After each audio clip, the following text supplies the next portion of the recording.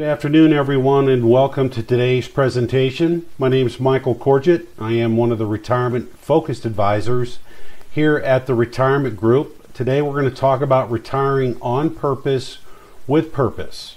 These on-demand webinars are just one of the many resources that we have to offer individuals. We work with a number of individuals at several Fortune 500 companies, and these webinars are just one of the many resources we have. You can reach out and get our retirement guide for your company specific program. We maintain an ebooks library filled with books on all sorts of different subjects. We do keep a library of all the webinars on both our website, theretirementgroup.com, as well as our YouTube page. We maintain our own newsletter and a blog. So again, just reach out to our office and we'd be happy to get you the information that you would like. And then probably our most important service or resource that we offer is our retirement cash flow analysis, or what we like to call our Retire Kit. It's a comprehensive snapshot of your current situation and what your retirement could look like, whether it's a month from now, a year from now, 5 years, or 10 years from now.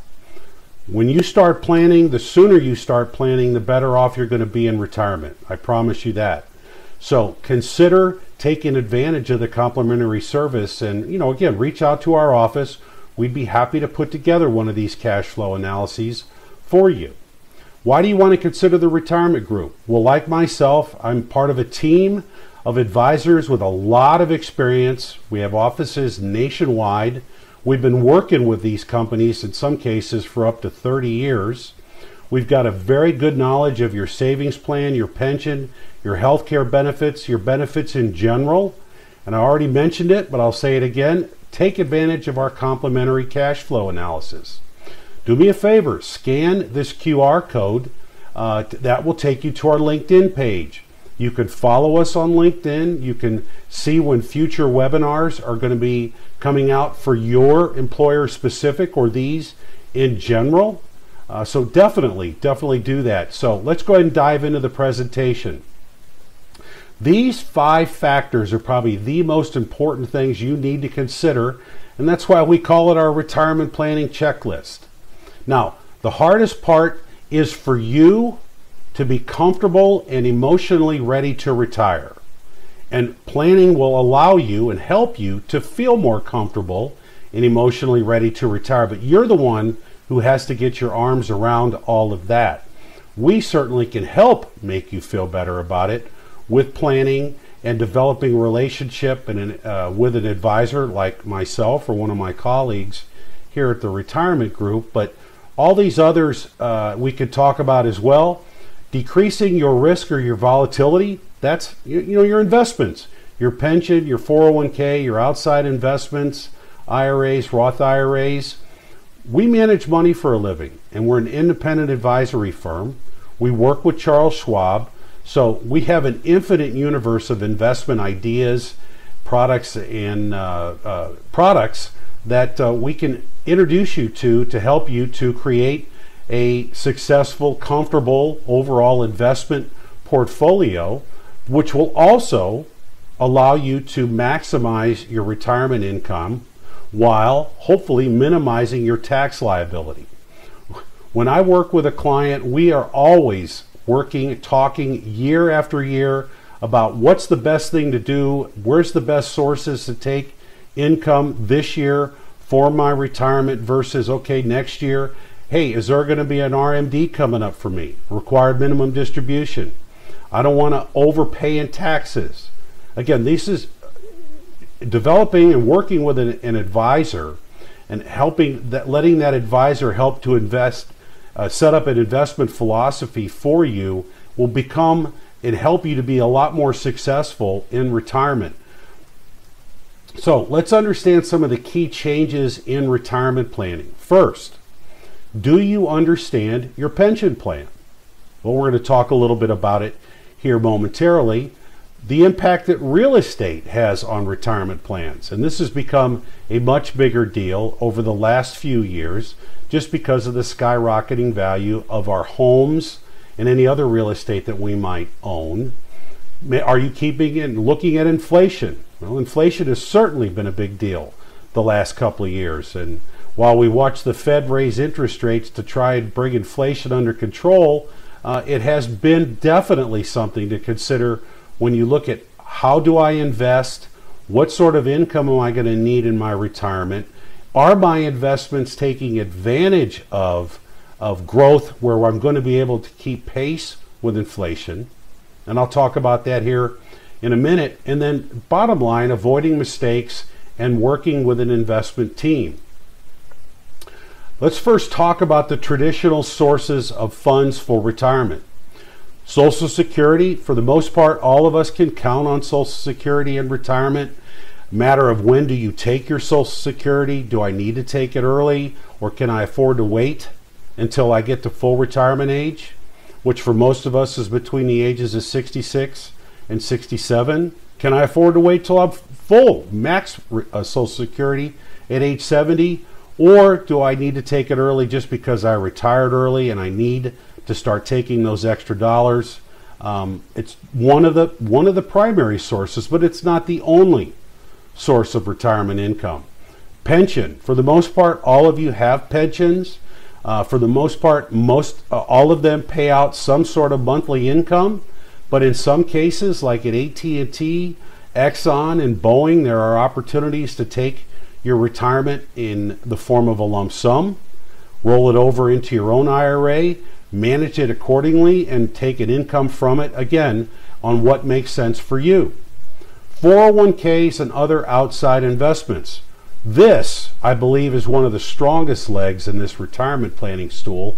And I like to say what you do for yourself in retirement is going to make the difference between an average retirement and an exceptional one. Setting as much money as you possibly can aside, living for today while also planning for tomorrow in your 401k and other investment vehicles like Roth IRAs, traditional IRAs, or just brokerage accounts or tax-deferred investments. It really will make the difference. And then fourth and finally is the value of your real estate. There's many ways to access the value of your real estate during retirement. The traditional one I like to talk about is a reverse mortgage. That could make sense for you. If you've got a lot of equity in your home and you want to stay in your home, but you want to take advantage of that equity, it can be a source of retirement income. And it's certainly something that we talk about with our clients and prospective clients as well. So, change number one, understanding your pension. The big deal in most pension plans these days is the interest rates impact on potential lump sum values. Traditional monthly income benefits are earned typically based on what you make at your company, and the number of years of service that you put in will create a monthly income, traditionally a single life annuity, and everything branches off from that. Survivorship options, where you take a lesser benefit for yourself to provide a benefit for your spouse, those are options as well. Non-traditional sources like a 10-year period certain to take, if you're not married, but you want to make sure if you happen to die early in your retirement, you can provide your children or other beneficiaries at least a benefit to them if you do happen to die early in retirement. But again, for many of you, you have the option to take a lump sum rather than the monthly pension, and that lump sum is significantly impacted by interest rates. And we've seen that a lot over the last couple of years. A lot, definitely last year, and I'll touch on it here momentarily. But essentially, interest rates and the value of your lump sum are like on a teeter-totter. When interest rates go up, the potential value of your lump sum will go down. If interest rates are up 1%, the value of your lump sum pension can drop 8 to 12% on average, depending on your age. And in many cases last year, we saw interest rates from last year, 2021, going into 2022, go up by as much as 3%. We were seeing potential lump sum decreases from 2022 to 2023 in the amount of 30 to 35%. It was extremely significant. Rates are up. Rates are going to stay up for a while. That's the Federal Reserve's intent to keep rates high for some time. That's what they use to control inflation, or at least to try and bring inflation down by slowing the economy down. That's raising interest rates will do that. So you have to keep in mind, hey, I'm in 2023, I'm still working. If I have a lump sum option, I may want to consider waiting a couple of years when interest rates will hopefully come back down from the higher levels, and then therefore my lump sum will go back up again.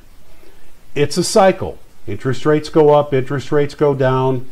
In 2020 and 2021, we were living with what I like to call crisis interest rates because of COVID. The Fed had dropped rates to near zero, so all short and long-term rates came down to very, very low levels. We are not in those times any longer. Things have changed. And unfortunately, if you didn't retire last year, you may wind up having to stick around if you want to take the lump sum benefit as your retirement. Let's talk about number 2, the changes in the value of real estate. We've all seen the equity in our home increase, the value of our homes increase significantly.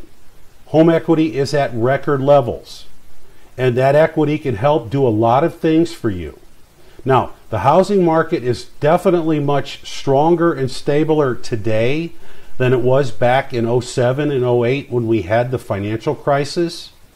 The housing market is definitely still very tight.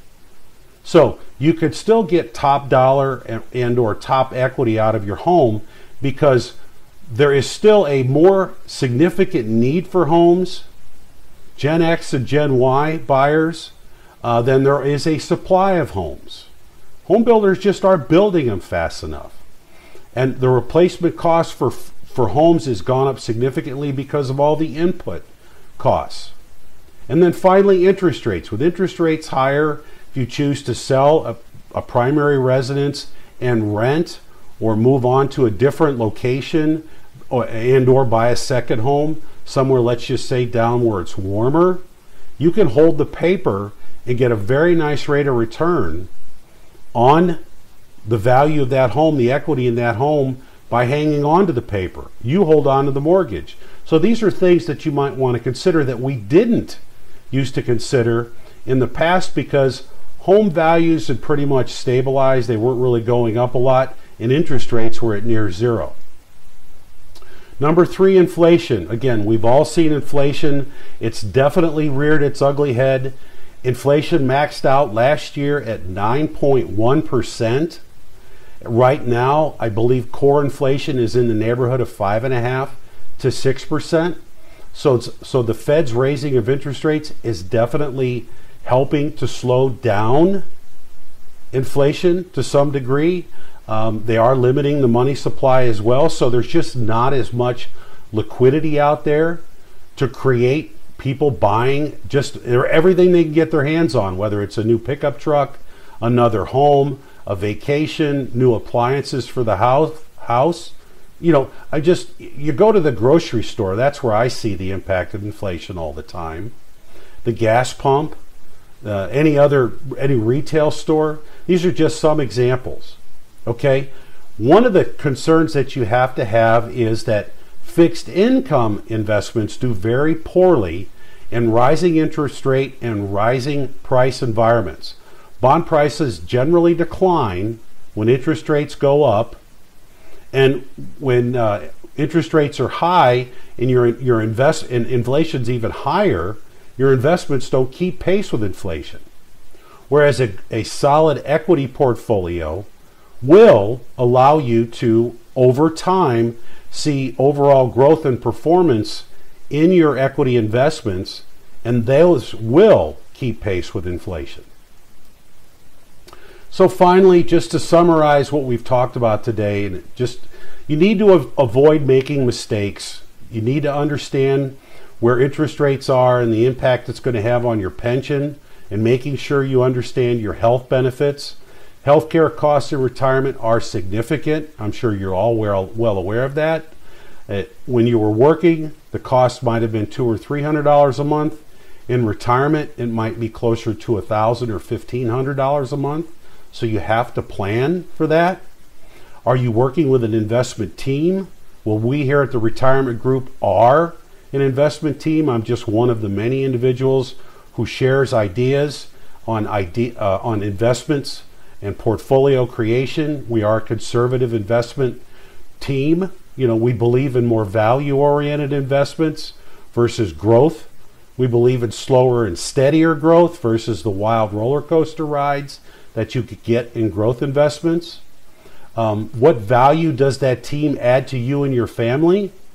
Well, outside of the fact that we get paid to manage money, we can offer a lot of value in a lot of other areas just because of our experience. And just to name a few, estate planning, insurance planning, and tax planning. We're all very knowledgeable in these areas, and these are things where we can help and share ideas and value to you and your family. And that's all part of what we make off of managing your money. Do you understand the fees that advisors charge? Well, obviously here I've been talking about managing money and mentioned it several times. Well, this is how we get paid. We charge fees on the assets that we actually add value to in our clients' portfolios. And hopefully those assets will grow over time. We do better when our clients do better. You've probably heard that before, but we do. And those fees allow us to provide you with a lot of information, value, and knowledge on a number of other resources. And then finally, does your current investment advisor or financial advisor offer you a detailed financial plan, and do they keep it up to date? They need to be updated periodically. So make sure you've got a plan, have a plan, and keep it up to date. Schedule a meeting with one of us, and we would be happy to do just that. Those that don't have a plan are definitely going to be a little bit behind the eight ball. Those who do have plans, especially plans that are at least 5 years into a time frame where you're not planning the day before you're going to retire, or you're not just getting a notification from your employer to say, hey, we no longer need your services, you're going to be let go in a month. And if you don't have a plan, you're like, oh my God, what am I going to do? So take advantage of a written plan from us or any other advisor, and please keep that in mind. So I really appreciate everyone's attention today. I hope that some of this information was helpful. You could schedule a meeting by scanning this QR code here on the left with myself or one of my colleagues. And again, the one on the right will take you to our LinkedIn page. You could call our office to get your retirement guide specific to your employer at 1-800-900-5867, or send us an email at info@theretirementgroup.com. Now, I want to check to see if, oh yeah, we definitely got a couple of questions that came in during the presentation. So let's get into the questions. Just bear with me a minute here, and I will get to them. Okay. Question number 1. I am a legacy employee at my company, which basically means they've been there a while, and they offer me a lump sum payment. Do interest rates affect me too? Well, in most cases, yes, interest rates do affect most lump sum pension payouts. I'll give you a simple example. At AT&T, we do a lot of work with AT&T employees. Lump sum calculations for last year at the previous year's interest rates versus 2023 are significantly lower this year than they were last year, and that's because rates jumped. And I showed that table earlier in the presentation. Now, that's in most cases, not all cases. In some cases, even at AT&T, interest rates don't affect lump sum values. But they do, in most cases they do. They do at Boeing, they do at the oil companies, just to name a few. So yes, you need to understand the impact that interest rates could have on your lump sum, and reach out to one of us. Let us work with you and go through running some estimates on your company site to make sure you understand that what the impact interest rates are going to have on your potential lump sum. Okay, question number 2. Can my pension be adjusted by my company to account for inflation? I have been with my company for 26 years and my lump sum option is grandfathered. Okay, we've got 2 questions here. The first is my pension indexed for inflation? Well, most private industry pensions do not have a cost of living built into it. Most governmental pensions do, but we don't do a lot of work with governmental entities. So to answer the first question is, for the most part, there is no inflation adjustment for a monthly pension from your current plan. All right. And the other question is, yes, if your lump sum is grandfathered, the previous question sort of addressed the impact that interest rates are going to have on that lump sum.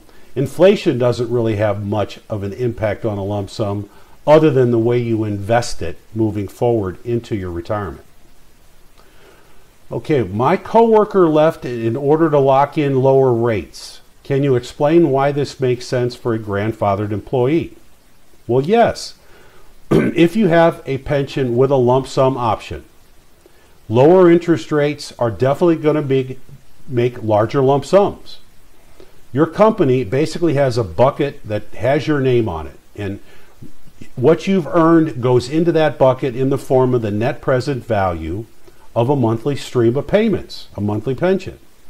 Well, that bucket of money earns an interest rate, and that interest rate is impact on that lump sum, that bucket of money. The lower the rates, the more money that has to go into that bucket. The higher the rates, the less money. So higher rates, lower lump sums. I read an article about using my pension to buy an annuity rather than taking an annuity from my company. Can you tell me if this makes sense? It's a great question. We call this pension maximization. And I talked a little earlier about everyone's pension is going to be based on a maximum single life annuity amount. But if you're married, you want to take care of your spouse, there are joint and survivor options. Well, you could take a reduced benefit for yourself to potentially provide a benefit to your spouse. Those reductions can be up to 20 to 25% in your benefit to provide a benefit to your spouse. Well, that reduction could amount to $500 or $1,000 a month. Pension maximization is essentially an idea where you could take the single life annuity and take a portion of that amount to buy yourself, and basically buy yourself your own insurance policy to self-insure on a tax-free basis a spousal benefit. You could potentially be better off in the long run, and then if your spouse predeceases you, you could drop the insurance, and then now you keep the entire monthly check that you could have been getting. So yes, it does make sense. It doesn't make sense for everyone. It does make a lot more sense now than it did a year or two ago because interest rates were higher. Here's another great question. I have heard that some employees at my company may not have a lump sum and only get an annuity. Why is this? Well, yes, that's true. And that is primarily because they are newer to the pension plan versus being more older, more tenured employees to your company. And in some cases, employers froze one plan and implemented a new plan, and that new plan was only going to allow for a monthly check. So yes, this is the case for many employers that we talk to and work with. What tax differences are there for lump sums versus an annuity? Great question. Well, an annuity is going to be taxed as ordinary income at the federal and state level when you take that annuity check. The lump sum is not taxable if you roll it over into an IRA, and then only when you make withdrawals from that IRA is it subject to federal and potentially state income taxes. So an annuity is going to be taxable currently. A lump sum, if properly rolled into an IRA, will not be taxable. It will continue to grow tax deferred. and only will it be taxable when you choose to make withdrawals from the IRA. Okay, and here finally, I heard that RMD ages are changing. If I am 72, do I need to take a distribution this year, or can I wait until next year? Well, a couple things I'll say. Secure Act 2.0 is going to raise the RMD age above age 72. But right now, under the previous Tax Act, 72 is the age that you have to start to take required minimum distributions from all of your IRA investments. Okay? The first year you have what we like to call a mulligan. So you can elect to defer your first distribution into next year. But keep in mind that you're also going to have to take a second distribution next year as well for that year. So essentially, if you take the mulligan and defer it into next year, you're going to have to take two distributions in 1 year.